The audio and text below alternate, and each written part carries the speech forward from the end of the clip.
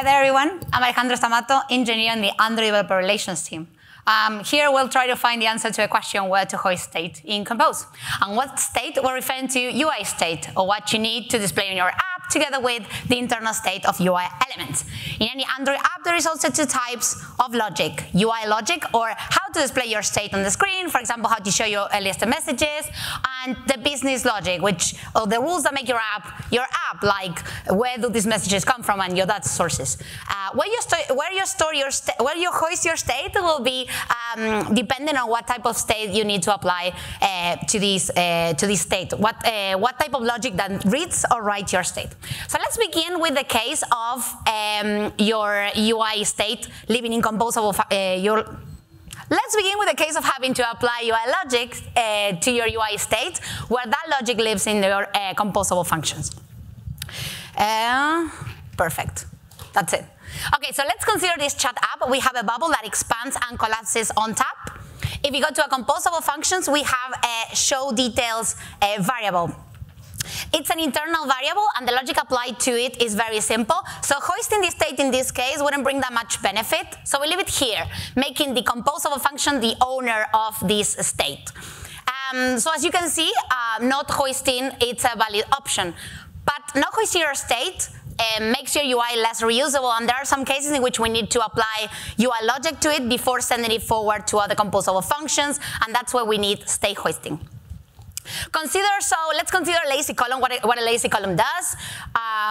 Lazy column defines lazily state parameter with a default value given by remember lazily state. This means that any calling composable can define it outside and passing it down if they need to. Now let's say we want to implement two things. The first, in our chat app, we want a button to jump to the bottom of the list, and for this, the button needs access to the list state. And also, we want to scroll to the bottom of the list when we send after typing a new message, and for this, the user input needs access too. Right now, the current owner of the lazily state is the lazy column. So what we want to do is to hoist it to at least the conversation screen, so that can be forwarded then to the message list, and the user input can call UI logic, and the same thing, the message list can forward it to whoever requires it.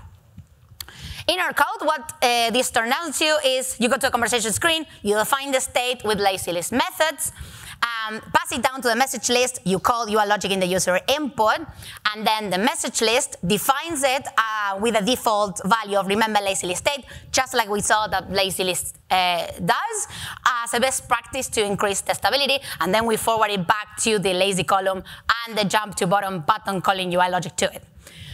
What we've done so far is just hoisting the state as required and changing who the owner is, while avoid passing it to composables that don't need it. We recommend placing your state in the lowest common ancestor between all the composables that read or write this state.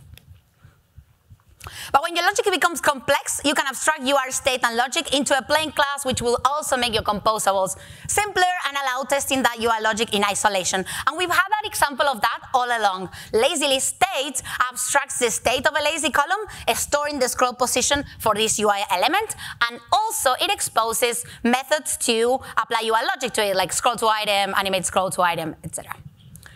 So we covered different cases of where to put your state when you have UI logic applied to your UI states, composables, and play stakeholder class. Now let's see what happens when we have business logic involved.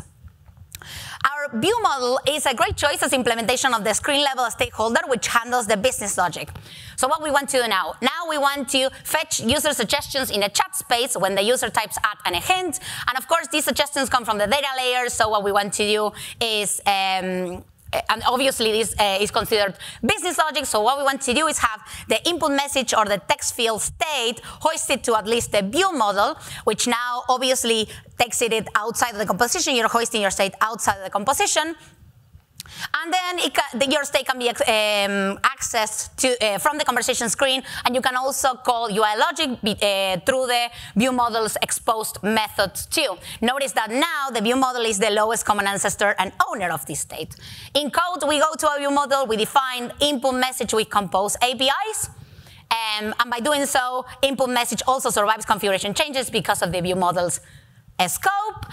And for our suggestions, we define a mutable state flow, apply some UI logic as you receive a new input message, and that's it. You have that emitting, the UI collecting from this flow, receives the new suggestions, update the UI, and everyone's happy. So what we've seen is that when we have business logic being applied to UI state or producing UI state, you should hoist that state to your screen level stakeholder, a ViewModel in our case. And that's our table completed. As a recap, where you hoist your state will be determined by the type of logic that needs your state and that needs to write or read that state. And we've explored several examples from having the composables at the bottom as a source of truth, to hoisting it higher, to extracting or hoisting your state to a plain stakeholder class, or to the ViewModel outside of the composition. We recommend keeping state as low as possible, closer to where it is consumed, and exposing immutable state and events to modify that state from the owner for the consumers.